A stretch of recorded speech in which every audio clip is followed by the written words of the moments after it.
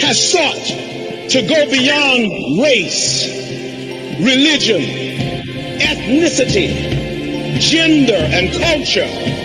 He is perhaps the most misunderstood, misrepresented, maltreated, and maligned person on the face of the earth. But that only is the stuff that makes him love all the more. He loves his enemies. He lives for the sake of others, and no cost is too great in order to bring back the family of God. He has committed his life to restoring us to God's true love, God's true life, and true lineage, so that we look upon each other as brothers and sisters, one family under God.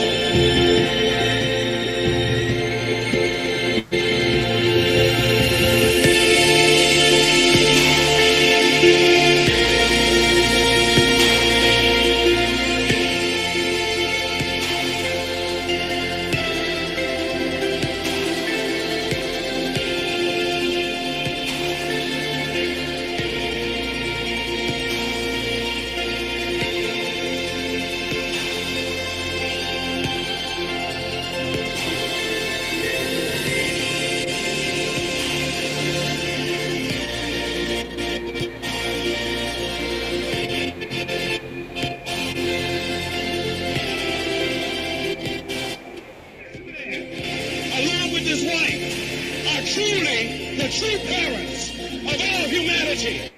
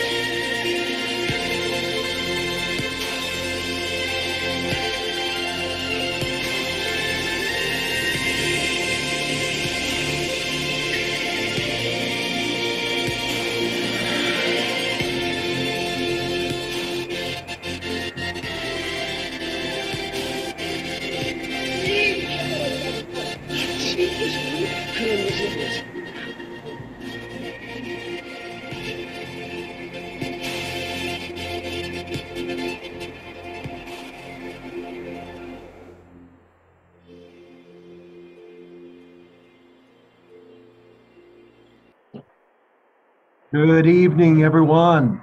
Welcome to Chosen, the weekly educational program sponsored by the American Clergy Leadership Conference We're so glad you've joined us this evening. It's going to be a great time. God bless you all on this April 24th, 2023.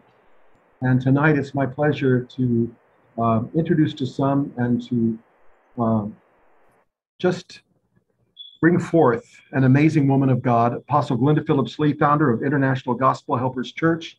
She is the ACLC coordinator for the state of Connecticut, and she's very active in women in ministry, and she's got her hands all over the world. God bless you for your work in Africa. Would you please open us in prayer, Apostle Glenda? Amen. To God be the glory. Good evening to all of you in your respective places. Let's pray. Father, in the name of Jesus, God, we enter into your gates with thanksgiving, your courts with praise. We are thankful, God, for you, and we bless your holy name. We ask tonight, oh God, for clarity and understanding of your word. We know, God, that your word is active, it's alive, oh God, and it's sharper than any two-edged sword. We ask, oh God, that you help us, oh Father, to fully grasp the depth and the meaning of these teachings, oh God. Your word has the power, oh God, to penetrate even the divided and the souls, the marrows and the joints.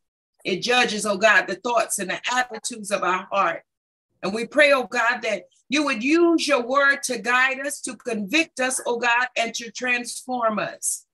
Give us, Father, the wisdom to discern truth from falsehood, what is symbolic and what is literal. Help us, God, to apply your word to our lives and to teach others, oh God, to live by them. As we guide and walk in your word and we meditate on your word, oh God, we ask that you would reveal to us, oh God, the hidden treasures and the insight that lies within. Help us to see your word, oh God, with fresh eyes and to understand it more deeply than we've ever done before. We thank you, oh God, for the gift of this word, the gift of these teachings, oh God, for the power, oh God, that it holds, oh Father, to make us new men and women, oh God, for truly if any man be in Christ, he's a new creature. Old things pass away and all things become new. Your word, oh God, has become a lamp to our feet and a light to our path. And Father, we seek to know you more. Lord God, may we be obedient to these teachings, oh God. And Lord God, may we submit the more to your wisdom and understanding, oh Father. We give you all the glory. We give you all the honor. We give you all the praise. Lord, touch this speaker tonight. Anoint him afresh, oh God. Give him even fresh revelations, oh Father, that we may all understand, Father, your will and your way. In Jesus' name, amen and ajou. Amen. Beautiful. Amen. Amen. Thank you for that beautiful prayer. Thank you for reminding us, Apostle, that we're looking for hidden treasures. God has prepared hidden treasures. Jesus has prepared new wine, and I must become a new wineskin. I must become a flexible new wineskin that fresh wine can be poured into, lest if I'm just a crusty old wineskin and I try to hear new truth, the truth will expand and blow my mind. Hopefully, I don't know if I can survive that, but God bless you all. Last week, our presenter, who's going to be presenting tonight, did an excellent job of looking at the providence of restoration in the family of Adam, the first family. We all know, anybody who studies the Bible, anyone here on this call knows that unfortunately, there was failure in the first family. A complete debacle. The parents, Adam and Eve, disobeyed God's word. They'd been given a word by God. They've been given a word of the three blessings: to become fruitful, which is to be mature, right? To multiply, which is to be blessed in holy marriage, and to have a heavenly dominion over the created world. They were told also to not eat from the fruit of the tree of the knowledge of good and evil. And those things they did, and they were cast out of Eden and basically raised a family outside of Eden, outside of the bosom of God. where within the first family we studied last week, the eldest son, right in the first family, committed the first act of domestic violence. He took the life of his younger brother. We learned from the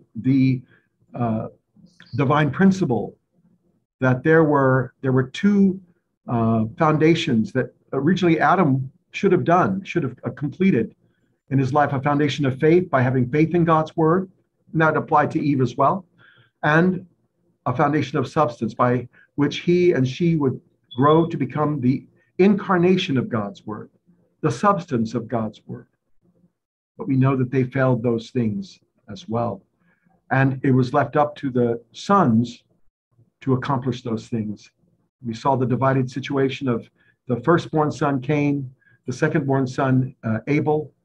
Abel's offering was accepted. That was the foundation of faith. But the foundation of substance, it's tricky stuff, because we learned last week that there are 4 things that the archangel did. He left his position.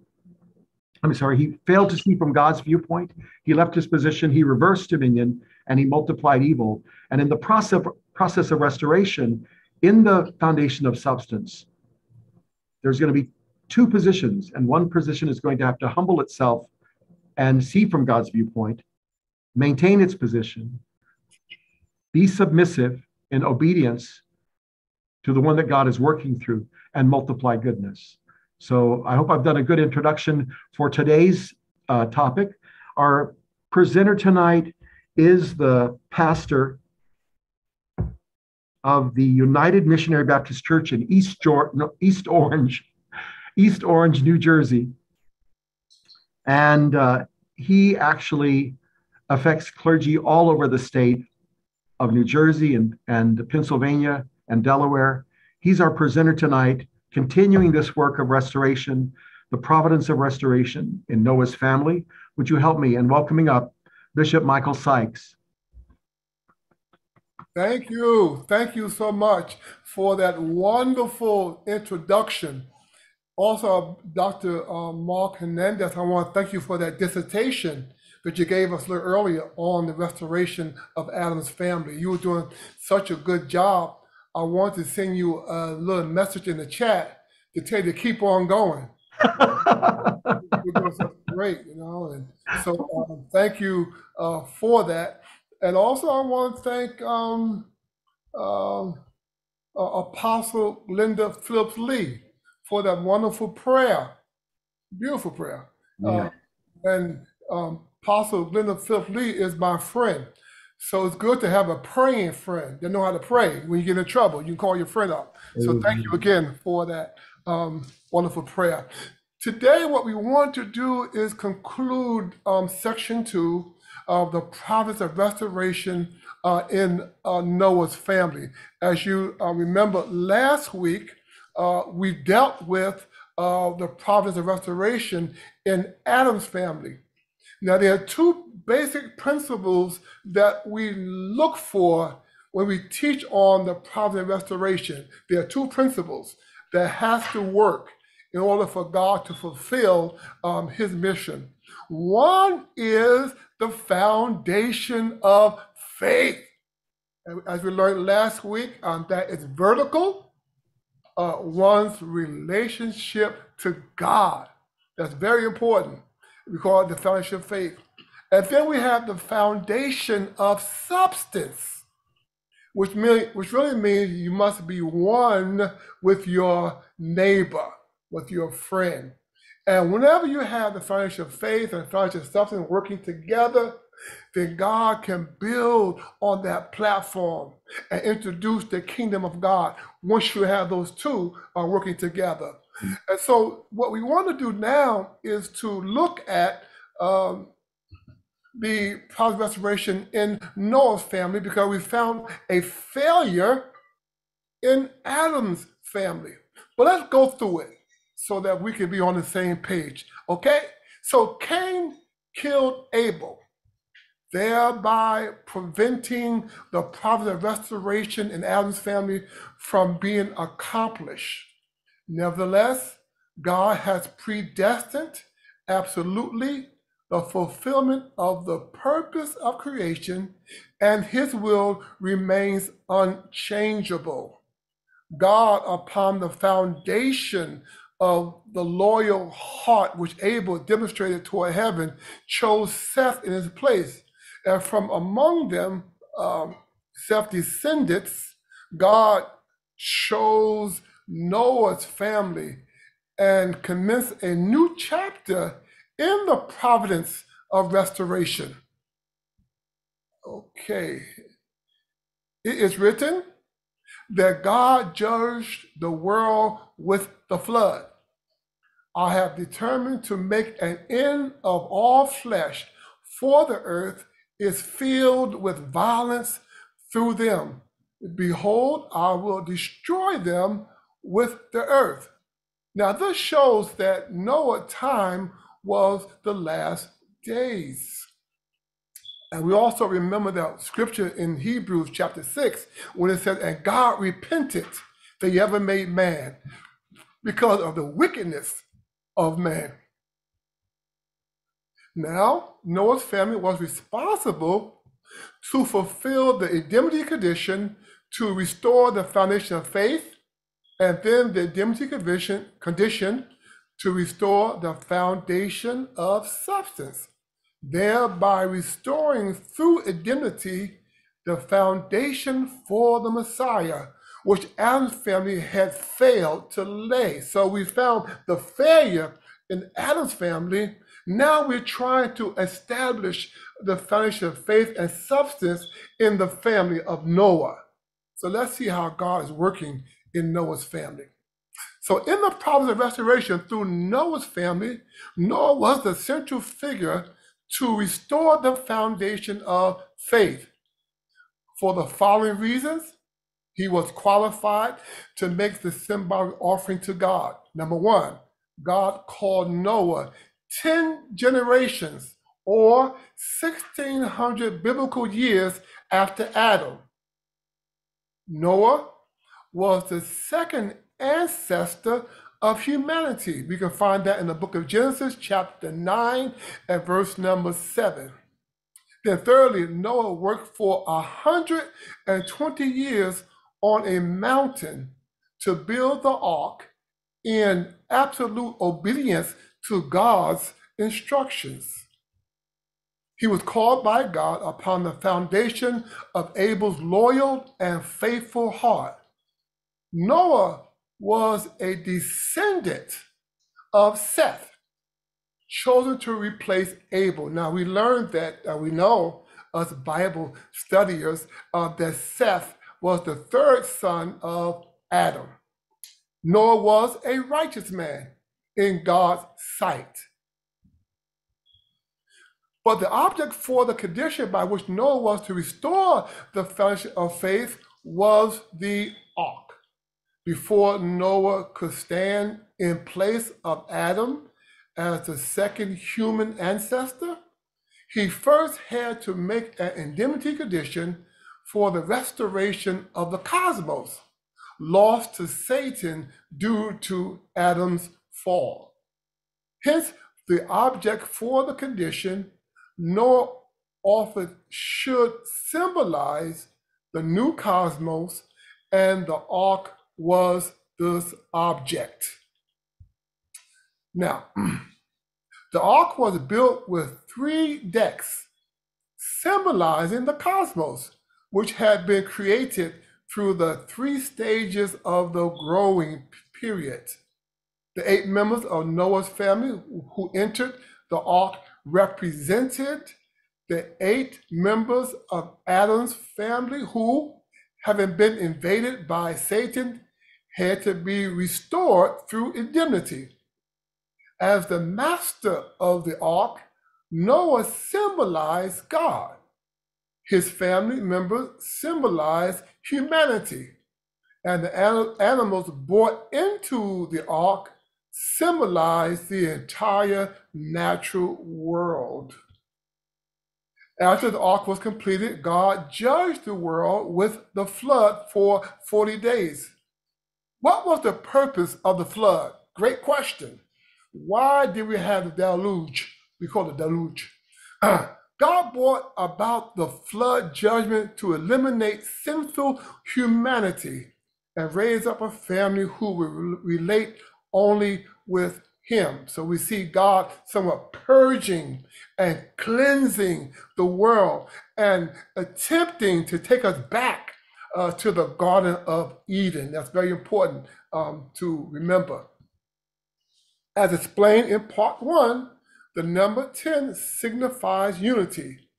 It was 10 generations after Adam when God called upon Noah to restore through indemnity the will which he could not fulfill through Adam, and bringing the dispensation back into unity with his will.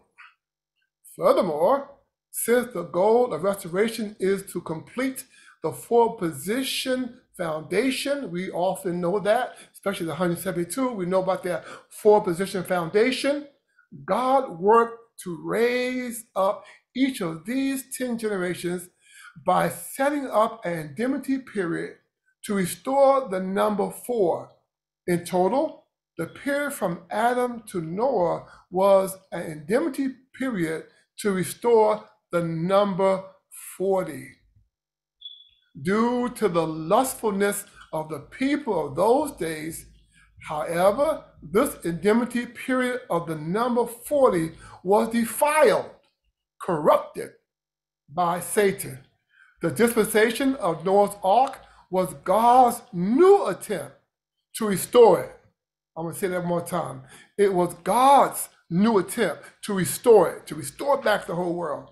Therefore, God set the period of the flood judgment at 40 days as the indemnity period with the intention of restoring the foundation of faith.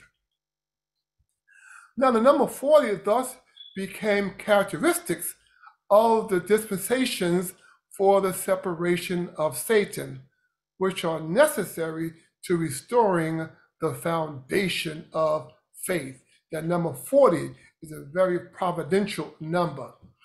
The Bible says that at the end of 40 days of rain, Noah sent forth from the ark a raven and a dove. Let us examine what future providential situation this foreshadowed.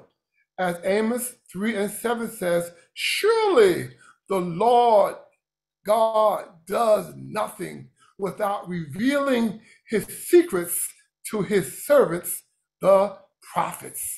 He always talked to the prophet, the preacher, not through the king, not through the president, but God talks to the preacher, talks to the prophet. For scripture says, how can they hear without the preacher? The work which God performed around the ark at the end of the 40-day flood symbolizes the entire course of history following God's creation of heaven and earth. The raven, which circled about looking for a place to land until the water subsided, signified that Satan would be looking for a condition through which to invade Noah's family. What was foreshadowed when Noah sent forth the dove 3 times? 40 days after the flood, the first dove was sent out. It flew about, but then returned to the ark because it found no place to land, and Noah took it back inside. That's Genesis chapter 8, verse number 9. The dove, when it was sent out the first time, represented the first Adam. Due to his fall, however, God could not realize the divine ideal on earth through him.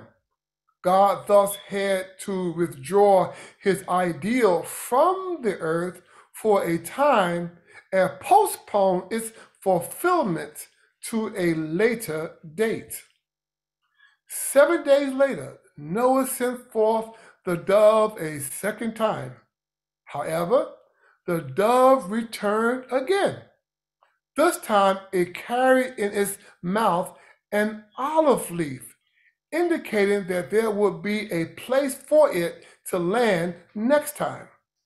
The dove, when it was sent out the second time, symbolized Jesus, the second Adam, or Paul says the last Adam. Jesus came to realize God's complete will on earth. However, if the chosen people were to believe in him, Jesus would have to go to the cross, leaving behind the promise of the second advent. After another 7 days had passed, Noah sent out the dove for the third time. This time the dove did not return to the ark, for the ground was dry. Genesis chapter 8, verse number 12. The dove, when it was sent out the third time, symbolized Christ as the second advent, who is to come as the third Adam. This foreshadowed that when Christ comes again, he will surely be able to realize God's ideal of creation, which will never again be withdrawn from the earth. When the dove did not return, Noah finally disembarked from the ark and walked upon the earth, which had been purged of sin and made new. This foreshadowed that when the ideal of creation is realized on the earth through the work of the third Adam, the new Jerusalem will descend from heaven, and the dwelling of God will be with men. On that ground, and with the judgment of 40 days, Noah's family could restore through indemnity the foundation of faith by fulfilling the dispensation of the ark exactly as God had intended. This dispensation was an object of the condition in restoring the foundation of faith. Noah successfully restored through indemnity the foundation of faith by fulfilling the dispensation of the ark and thereby making a symbolic offering acceptable to God. Upon this foundation, Noah's son Shem and Ham were then to have stood in the position of who? Cain and Abel, respectively. Had they then succeeded in the substantial offering by fulfilling the indemnity condition to remove the fallen nature, they would have laid the foundation of substance. Very important.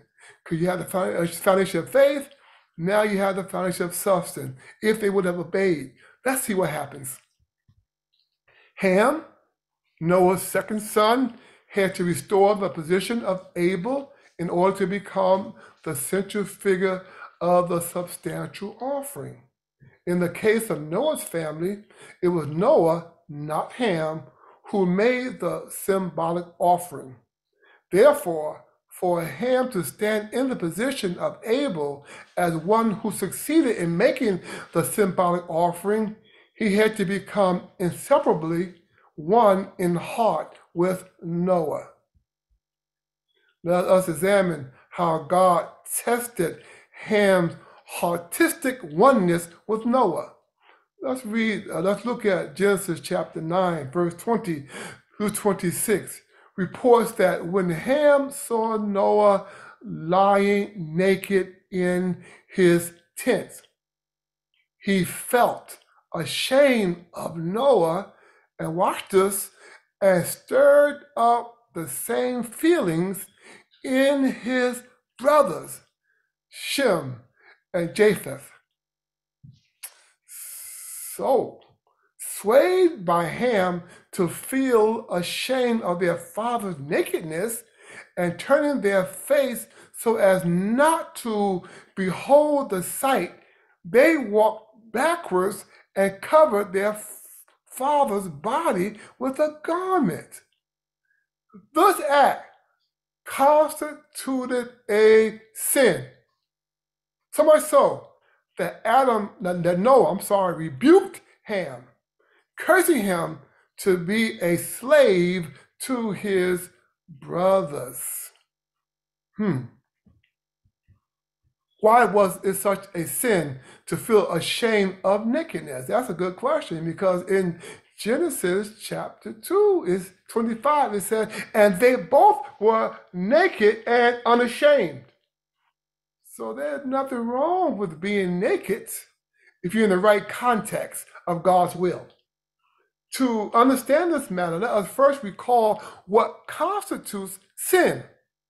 Satan cannot manifest his powers, including the power to exist and act, unless he first secures an object partner with whom he can make a common bond and engage in a reciprocal relationship of give and take.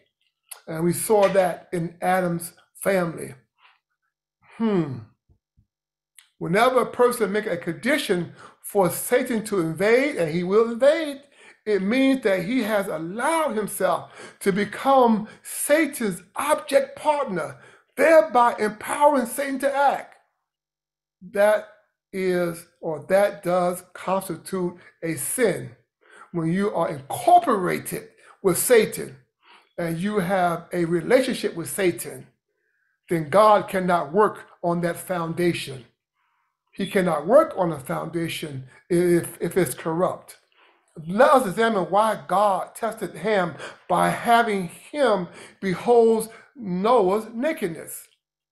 We saw that the ark symbolized the cosmos and that the events occurring immediately after the dispensation of the ark represented the events which took place immediately after the creation of the cosmos.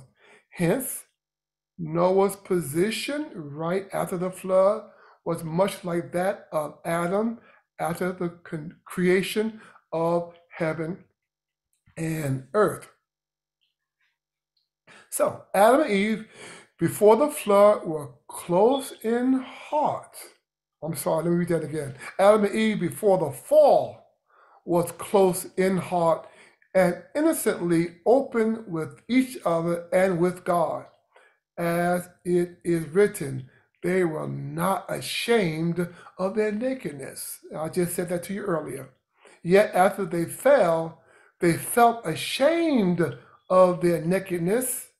They covered their lower parts with fig leaves and hid among the trees of the garden, fearing that God would see them.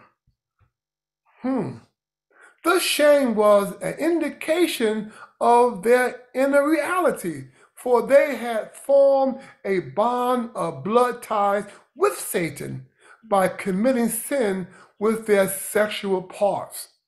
By covering their lower parts and hiding, they expressed their guilty conscience, which made them feel ashamed to come before God, their maker.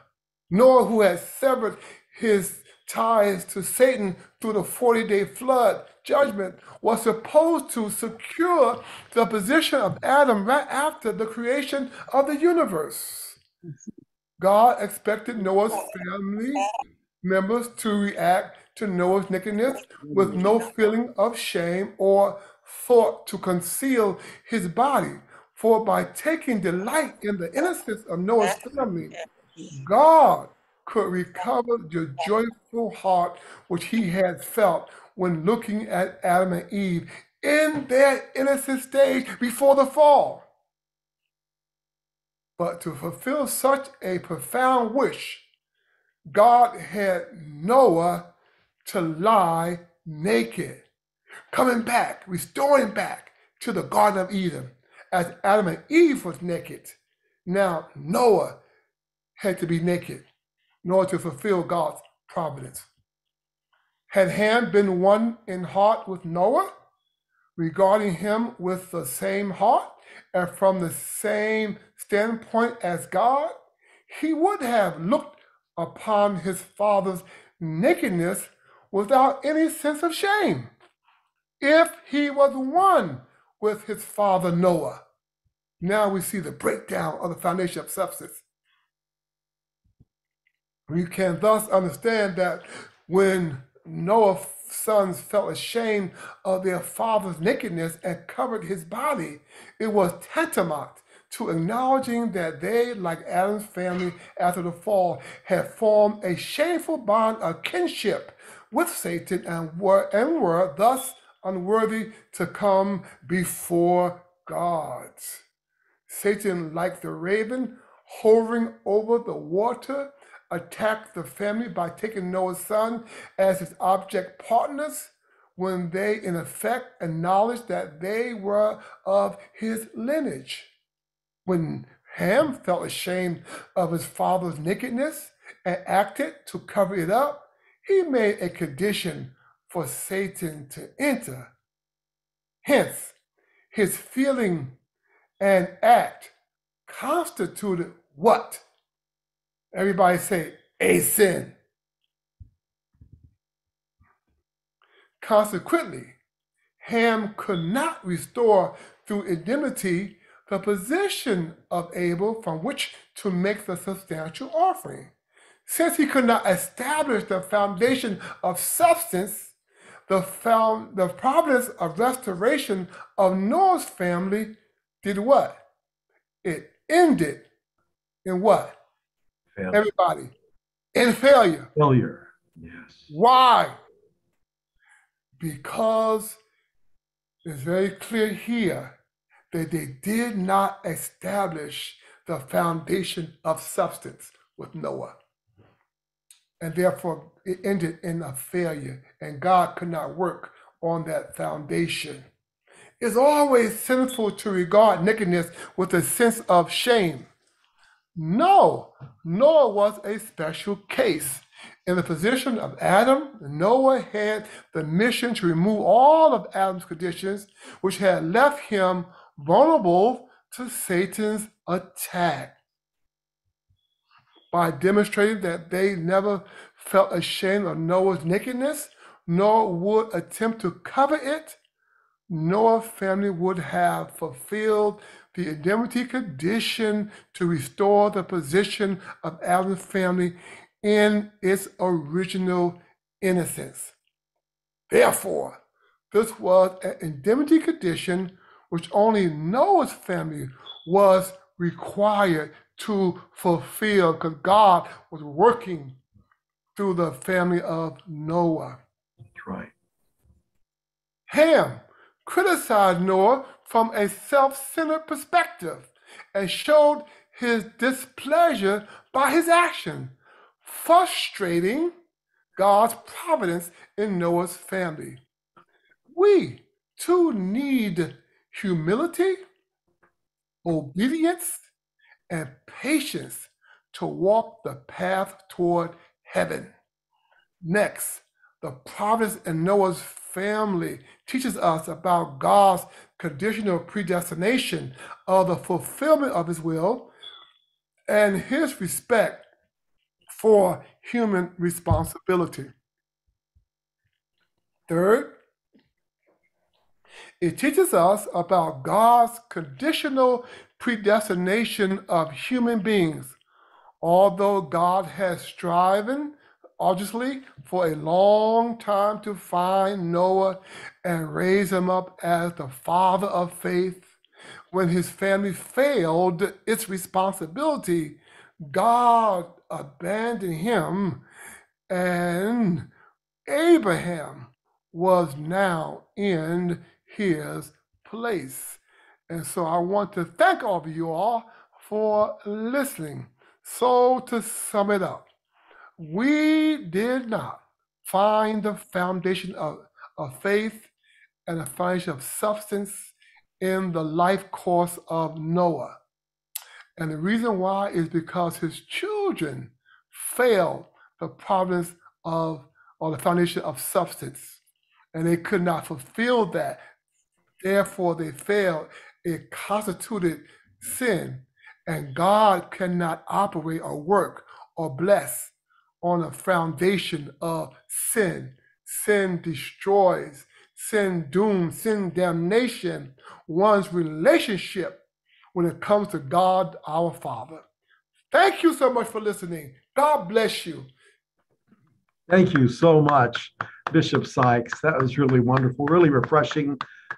Your energy, you're emphasizing certain points, you're going back to them to really, bring out, just as Apostle Glenda Phillips Lee was talking about in her prayer or preaching, that we could really have our open ears and open hearts to see and to receive something from God and look at it. And also that we would be encountering hidden treasures, hidden secrets tonight. So what you just presented in the 12-hour exposition of the divine principle on restoration in Noah's family, it's wow. It's eye-opening because traditionally we didn't look at it that way.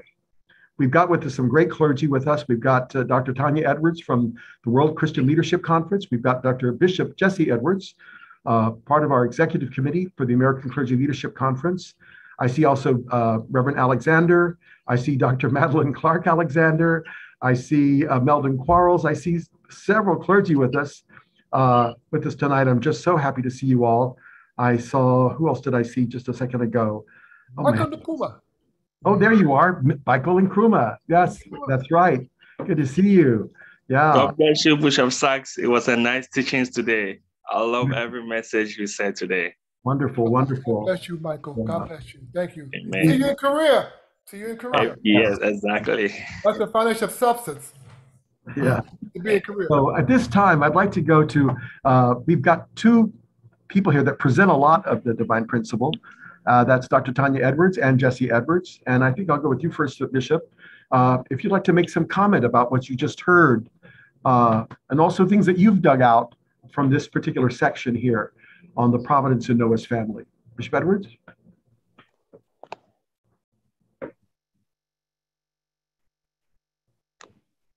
Please unmute yourself. There we go. There we go. Now we can hear you. I don't think I've ever studied the principle that I didn't walk away with some kind of new understanding, new memory of something I knew already, or I thought that I knew already. And I understand the two sons of Noah. They could have made the foundation of faith, the foundation of substance, which would make the foundation for the Messiah. But because of their, I don't know whether it was a misbehavior, I don't know if it was a lack of understanding, but it brings a scripture to my mind that says, train up a child in the way that you want him to grow. I wonder if they had understanding from Noah about the shame and unashamedness of being naked. And when God put Noah in that position, in that naked position, it wasn't actually a naked position. He was putting him back in the original idea of innocence, total innocence before God. And I don't think we realize a lot of times God can put us in situations in our lives, and we may understand the circumstances, but it could be a time that God is, I don't want to say challenging us, but educating us, building us, taking us or getting us ready for the next level.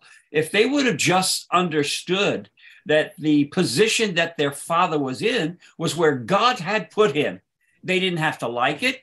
Even they didn't have to understand it. If they knew that's where God had placed him. And when they were ashamed of God's position, God's oneness to get back to the innocence of the garden. And so they lost the foundation of faith and substance. So I think that would tell us today, let's watch when God puts something in our lives or a circumstance in our life. Don't judge the circumstance how you feel or what may come out in your life, but what is God expecting for us to do at that point of time? Because my wife and I could go on and on of things in our life that we didn't like, didn't understand, but we knew what God wanted. And by trusting in God, believing in God, and then being faithful to God, it always came out in victorious ending. If not, of course, then it was suffering and shame. So, I never thought of that particular idea with Noah till just now. Thank you, Dr. Sykes. presented that very well tonight. And you take me to a whole new level of the two sons of Noah. Ham. I always think of ham because I like a ham sandwich. So you name food, I know the son, but the others, Japheth and so forth, they don't remind me of anything edible, so I don't remember them so well. Thank you so much, Bishop. Tanya? Thank you for that little touch of humor. I'm going to go to you now, Dr. Edwards, and hear from a woman of God's perspective on this section here that we've just been presented so well by Dr. Sykes. Dr. Edwards? Unmute. Oh, please unmute, Doctor. Sorry about that. No Thank problem. you, Reverend Hernandez, and thank you, Reverend Sykes. Yes. What a wonderful, reading of the divine principle and for chosen, because like Bishop Edwards said, every time we read it, and we've been through the divine principle more than I could count, and the EDP, but every time you learn something different and new, if your eyes are and your ears are open to receive it. And I think that's one of the problems that Ham and his brothers went through, because at the time they probably should have stopped and prayed, or at least asked God, what should I do? Yes. And maybe God would have directed them. But that's the problem that was back then and today. We think of ourselves. We don't think of, okay, God, what would you like? Even in an instant, we have to rely on God. Even in an instant of any time of the day, we have to reach out to God. When there's a time and a need, we can't just stand there and do what we think is best, because so many times I've thought, oh, I should do this or this. And I've even picked up the phone to call somebody about a certain situation, and God said, no. And before I picked up the phone, I was like, God, what am I going to do? And what should I do? What should I say? And as I was picking up my cell phone, God said, no, stop. Do not call them. Let it go. Let it, And so I think that we deal today in a lot of that Satan tries to deter God's blessings and what the Spirit of God is saying to us to do. And we do things on our own. We even call ourselves a certain type of ministry when maybe God hasn't even called us there. We may put ourselves in a place where maybe God didn't want us to be. But I think that this relates to me more personally, knowing that we can go off track so quick, so fast, and mess up the whole world, mess up the whole family, mess up the whole atmosphere, mess up the whole household. We can do things that God does not approve, that we go beyond and think of ourselves, think of our own feelings. Oh my gosh, they're going to see that my father is naked. I've got to go, and thinking of himself. Yeah. And so we've got to be very careful that we don't allow our inner flesh, our inner feelings take over. That's why we need the Holy Spirit to direct and lead us and guide us into all truth and all ways and keep us humble. Thank you. Amen. Thank you for reminding us, Dr. Edwards, about that point, that why we study the divine principle is to draw out lessons for today. We're not here just to look back at Ham and Shem and say, oh, those poor guys, look at how misdirected they were. Look at all the mistakes they made. We have to face those same things ourselves. So there's so many times, and even one day, that we need to take the time to stop and confer with God. That's to number one, to seek God's standpoint, to God's viewpoint. Is this what you want me to do, Heavenly Parent? And not leave our position that God has placed us in, right? Because each one of us is in a dynamic where maybe to someone, an elder spiritually, we're their Cain, they're the Abel, right? And we're somebody's Abel, right? That we guide and we lead. So we're always in those two positions, and we have to really pray so that we don't step out of our position. And as you were saying, Bishop Sykes, what had Noah done? Noah had just saved their whole family through his faithfulness. 120 years of building the ark in absolute faithfulness to God. So as you said, the principle says that Noah represented God in that ark, and his family represented humanity. Yes. Right? So his sons should have been so grateful to their father, right? And as you said, Bishop Edwards, that it was all innocence. Yeah. You know, Ham's not walking out in public. He's in his tent. Right. He's just consumed the first fruits of the season, their first harvest after the flood, right? And he's drunk a little bit too much, right? And he's just knocked out. You know, his sons could have just gone, oh, Dad, you worked so hard. God bless you, you know, and that's it. But no, Ham thought from his own point of view. Good point, Dr. Edwards. Reverend Hernandez. Yes. I saw something here tonight I've never thought of before while Dr. Sykes was speaking. He was talking about Lucifer, that if Lucifer did not have a foundation, someone to substantially commit what he was thinking, then Satan was not successful. Wow, that takes me to the scripture that says, resist the devil and he'll flee. If he has no foundation of substance and no foundation of faith, he cannot even fulfill his. I never saw that before. That's a beautiful, beautiful ministry. Thank you, Dr. Sykes. That's great. That's right. That's in the same way that last week. Yes.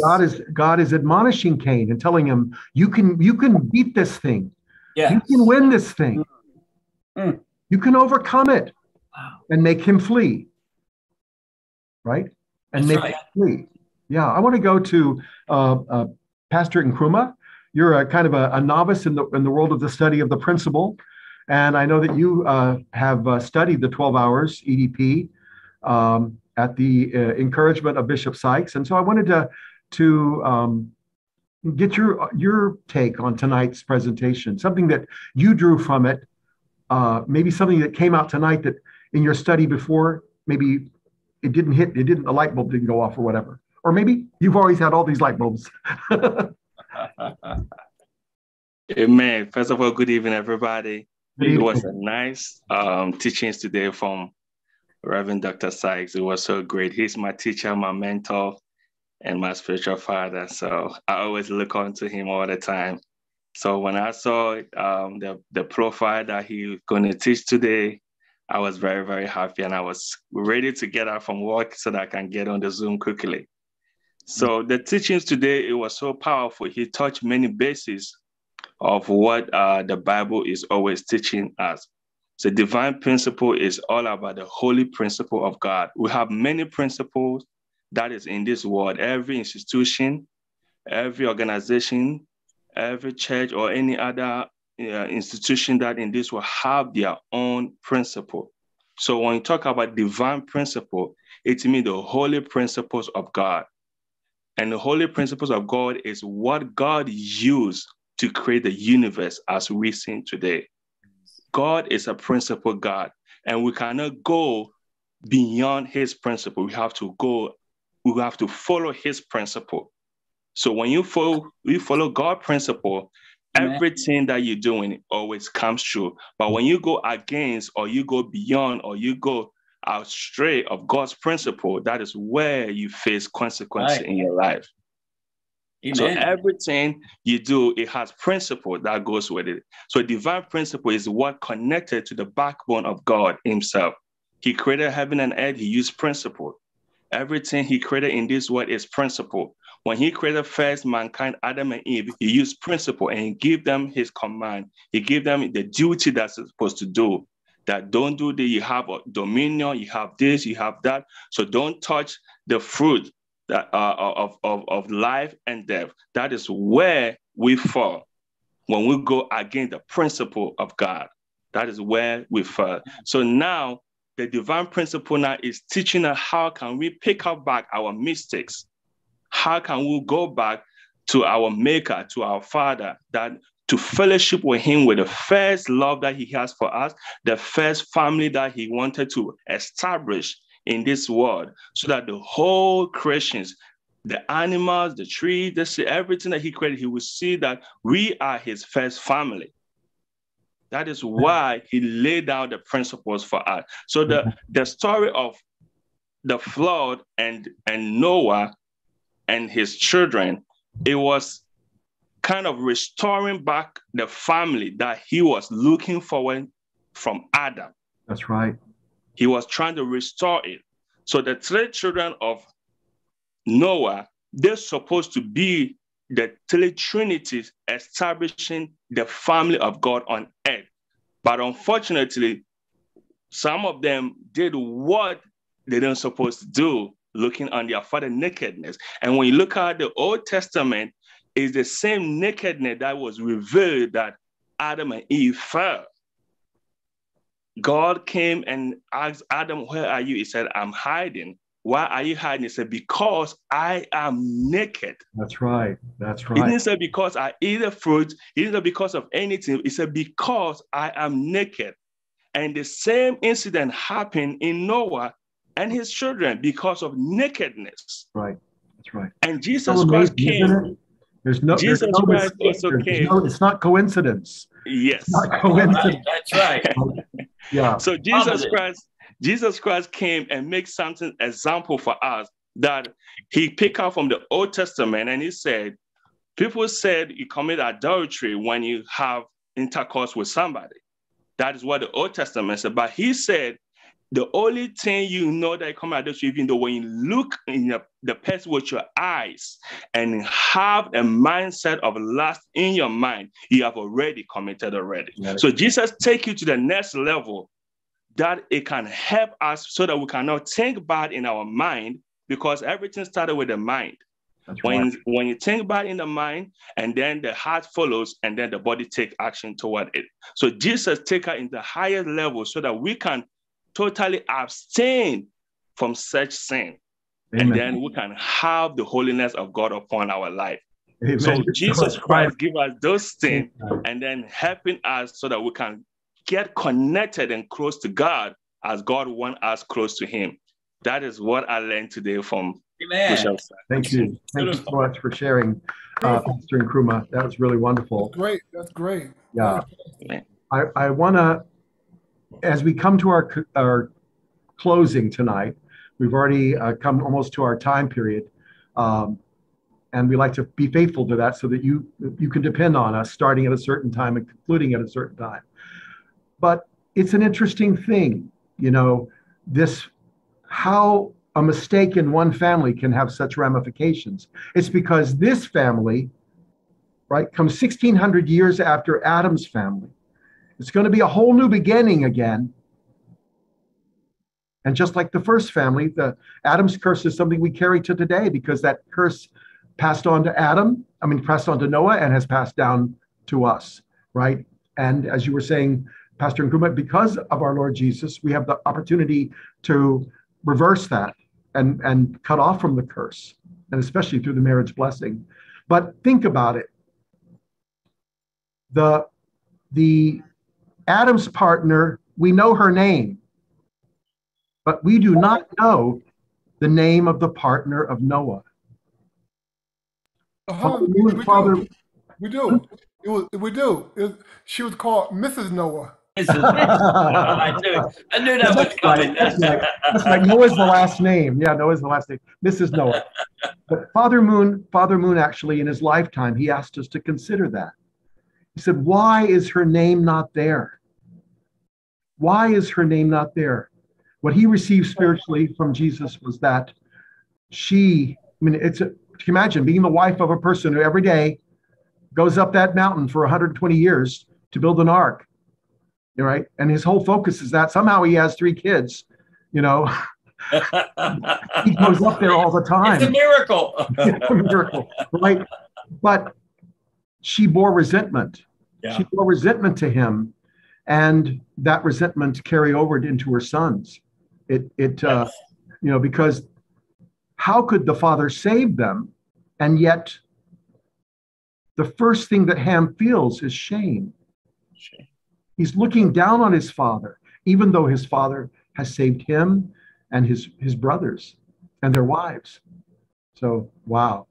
So rich night tonight. Thank you so much, Bishop Sykes. You're a great presenter. Yeah. And before we go to our closing prayer, which I'm going to ask Dr. I had told you Marilyn Kotulek I was going to ask you, but I'd like to ask Madeline Clark Alexander or her husband to close us out in prayer tonight. They're both here with us. But I wanted to remind people that next Monday is May 1st. Our entire National Executive Committee will be in Korea or on the way to Korea. And the next week, May 8th, we'll be returning. So we will not join together again for another chosen until Monday, May 15th. Monday, May 15th. So please, next Monday, May 1st, is actually the founding day, the 69th birthday of the Holy Spirit Association for the Unification of World Christianity. It was founded on May 1st, 1954. And you can see from the name, it was the Reverend Moon acknowledged that only the power of the Holy Spirit could really bring the body of Christ together. You know, that beautiful mother's heart of Christianity that could bring the unity in the body of Christ. And that's why he founded the Holy Spirit Association for the Unification of World Christianity. He did not want to do that. He wanted to really just stir up Christianity and revive Christianity, but he was rejected and ultimately established this so that it could be an instrument of restoration, something we've just learned about tonight through Bishop Sykes. So, Dr. Madeline Clark Alexander, I'd like to invite you to close us out in prayer tonight. Thank you. Dr. Hernandez, if I can interject, we have Dr. Rouse on the call tonight. We kind of want to acknowledge him as being absolutely our national co-chairman. And let's pray for him. How are you feeling, Dr. Rouse? Are you just listening in, or? I am listening in. Thank you, Dr. Sykes. You look so well there. Doesn't he? Dr. Sykes lost how many pounds, Dr. Sykes? Whoa, I'll say over 50. Over 50 pounds. And you look 50 years younger. Yes. That's why. Oh my heavens! Yeah. I'm so. I kept thinking he does look slimmer. He does look slimmer. But I said to him early when we were on the backside of the program, "Wow, you look younger and younger, Dr. Sykes, Bishop Sykes. You're just amazing." Yes. But thank you. Thank you for a great night. Thank you for great comments. Everything is on point, and in this providential ordering of time, we continue to carry out God's story. All of you pray as we go to Korea. It's a very, very, very, very significant occurrence next week. And, you know, people have been writing, people have been saying something is going to happen soon. Something is going to happen soon. And those people have no clue about what is going to take place next week. But it's happening next week. Amen. And I hope that all of us who have been following Jesus Christ through what true parents have brought understand the very essence of what next week is all about. This is the final temple in the providential ordering of things that God would have in this providential story. And we are part of it. Thank you for being with us. Thank you again, Dr. Sykes. Thank you. Amen. And thank you, Dr. Rouse, for your comments about the position of women in the Bible and how they're often not named unless they're really providential figures. Yes. Thank you. Dr. Clark. Amen. Greetings, everyone. Thank you, Bishop Sykes, for that great deliverance with such clarity. Thank you, Reverend Hernandez, for this opportunity to close out in prayer. So greetings, everyone, and may God continuously bless you.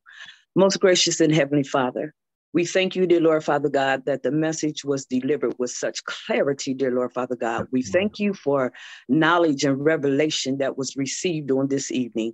Dear Lord Father God, as we continue to go forth, dear Lord Father God, I pray for everyone that's on this call that you would touch them and anoint them from the crown of their head to the soles of their feet.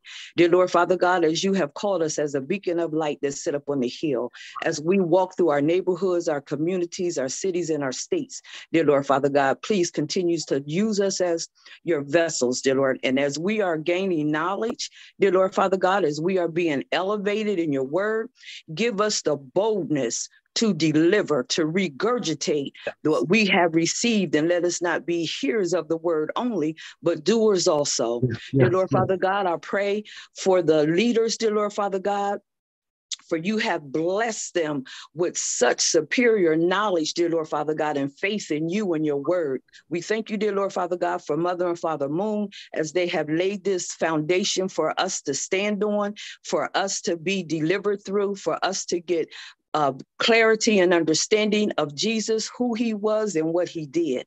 Thank you, dear Lord Father God, that as Jesus was stretched up on the cross for us, God, you gave your only begotten son. And we thank you that he didn't cry out and say, let me down from here, but he took our sins. So we thank you, Father, as we come to you with a repentant heart, and as we move forward, that you will continue to lead, guide, and that we will be blessed to be a blessing in this hurting world. Father, I thank you for all things. We give you all honor, glory, and praise for what you're doing in our lives, dear Lord Father God, and what you're doing in the lives of others. As we travel to Korea, let us receive all that God has anointed and appointed and approved for us when we get there. And Lord God, let us not keep it to ourselves, but let us continuously spread it throughout the world. Father, I thank you for this meeting on tonight, for this teaching on tonight, dear Lord Father God, and I pray that we will all regurgitate it and spread it throughout the world. In Jesus' name, amen. And I do. Amen. Amen. And I Beautiful do. prayer. Amen. Thank God you. bless you. God bless you. God bless. God bless. Wonderful. Wonderful. Wow. Thank you, everyone, for joining us tonight. Again, the reminder that next Monday and the Monday after that, we'll suspend Chosen. We'll be back here on Monday, May 15th. Monday, May 15th. Mark it on your calendars, because we're not going to be the same. We're going to the mountaintop. We're going to the mountaintop. Amen. And God bless you all. God bless you all. Thank you so much. God bless you, Dr. Rouse. Amen. God bless Thank you. you. How you doing, God bless you, Dr. Rouse. Thank you. God bless, Thank you, Reverend everyone. Alexander. Hi, Frank. Oh, Alexander, Irma, God bless you. God bless you. God bless. Brother Jesse. Yes, Brother Alexander. Take care, Marilyn. Bless. God bless Good night, you. Dr. Rouse. And thank you. Thank you, Bishop. Hey, Good good night, night, everybody. Dr. Have a good evening. Thank you. Take Dr. Yeah, Alexander. so good to see you. All right, Hi, God bless. Tanya. Thank Joining us. you. See you in a minute. Bye, Jesse. Wow. Bye. Dr. Edwards. Bye, Jesse. Mr. Sawyer, God bless you. God bless. Okay, have a good night, everyone. Good night. Good night. Good night. Reverend Bonfo. Good night, Apostle Thank Glenda. you. Good Thank you. night. Love Good you. night. Bless you. Love you, folks. Gail, God bless. Good night. Thank you. Bless you. Here, God be bless good. you. Thank you, Young Soon. God bless you for admitting the call. We thank you so much. Yes. Young Soon. Good job. Good Yes, job. God bless you you. couldn't do it God bless without you. Yeah, we couldn't do it without her. My heaven. Mr. Davis, That's hi. right. God bless everyone. What a God wonderful bless. program tonight. Thank you. God bless. Good night. Bye-bye.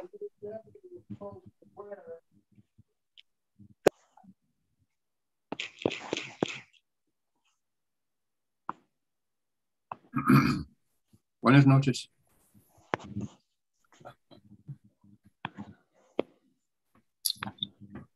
Who wants to be the last person?